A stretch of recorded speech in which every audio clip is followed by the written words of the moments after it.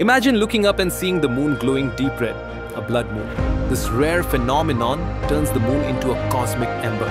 But what causes this haunting glow? A blood moon happens during a total lunar eclipse when Earth blocks the sun's light. The moon passes through Earth's Umbra, the darkest part of its shadow. In a total eclipse, the moon is completely engulfed, turning fully red. In a partial eclipse, only part of the moon enters the umbra, showing a mix of light and shadow. Sunlight bends through Earth's atmosphere, scattering blue light and letting only red and orange hues reach the moon.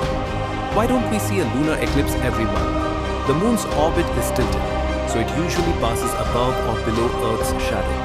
Only when the sun, Earth and moon align perfectly do we get a blood moon. The blood moon is a fleeting reminder of our connection to the cosmos, a celestial show that captivates us every time. Stay tuned with the infinite madness for more journeys through the stars.